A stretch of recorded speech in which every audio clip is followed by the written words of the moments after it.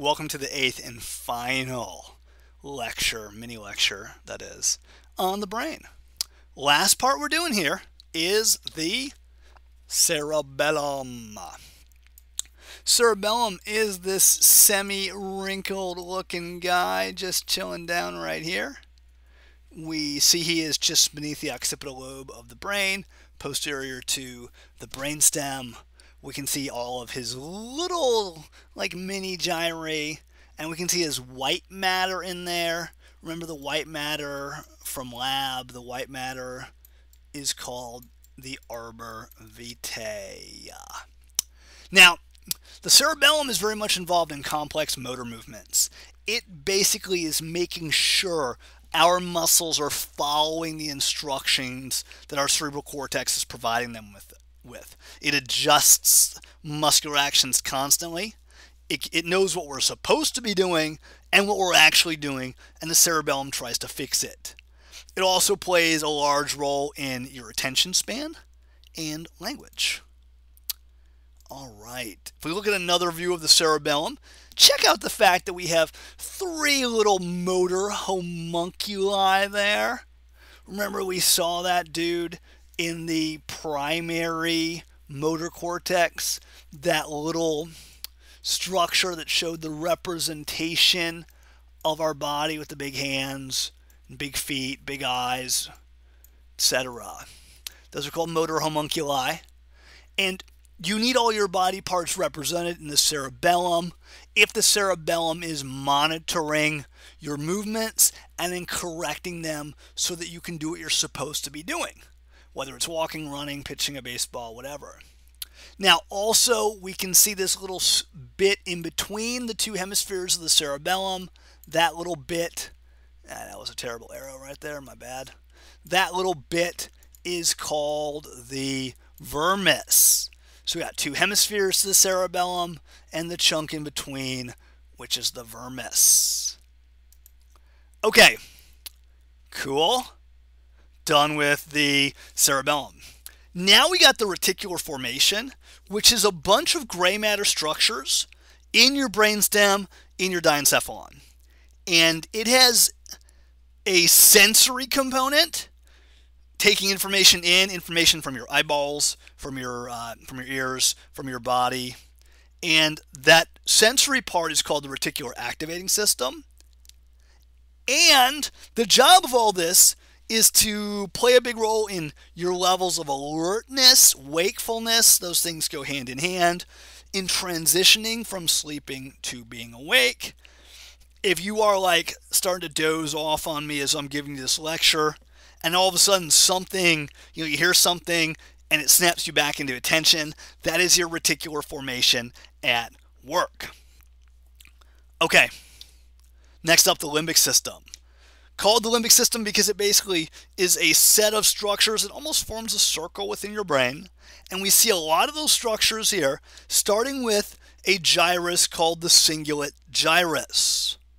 Cingulate gyrus is just kind of above your corpus callosum in your cerebral cortex. It is involved in emotions and memory. Those two things, emotions and memory, are going to be a common component of the limbic system. Now, nearby, in the medial temporal lobe, under the cortex, we're going to have a structure called the hippocampus. You can see the hippocampus right here. You can see it right here, a little bit deep there. Hippocampus is very much involved in turning short-term memories into long-term memories, which is what you're doing when you're studying properly. It's also involved in spatial memories, like your ability to know the direction to turn when you're going somewhere and you're driving your car. All right, structure number 3 is this little almond-shaped guy deep in the temporal lobe, deep medial temporal lobe, called your amygdala. We talked about it earlier as one of those basal nuclei structures. It is involved in memory, decision-making, and very much involved in emotional responses, especially things like fear and anger.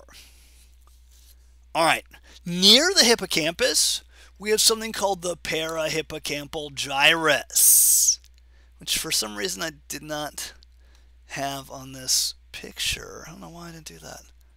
Oh well, no big deal. The parahippocampal gyrus, like its name implies, is around the hippocampus, and it is important for memory retrieval when you're taking the test. When you've got that long-term memory about this brain stuff, your parahippocampal gyrus will help you get that info back. All right, almost on the limbic system. We've also got the mammillary bodies, which are involved in your sense of smell, but also involved in episodic memory. How you remember things almost sometimes as if they were like you're watching a TV show of your memories. Now, remember the fornix from lab?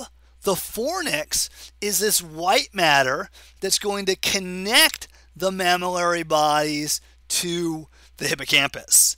And all of these guys are collectively your limbic system.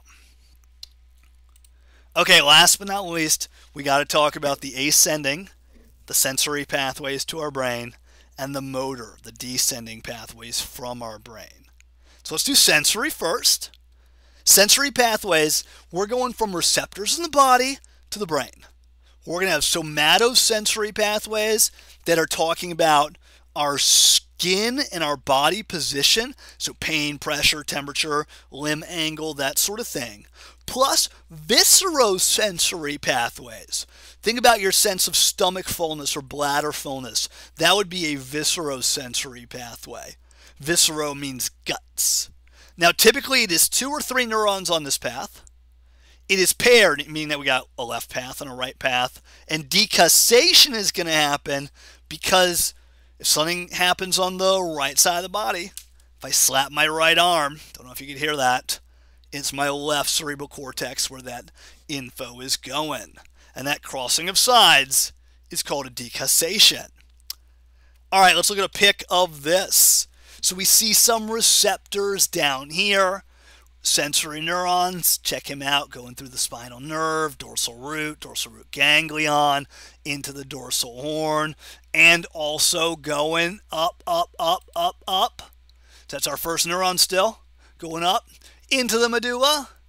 And in the gray matter in the medulla, we have our synapse between the first and second neuron.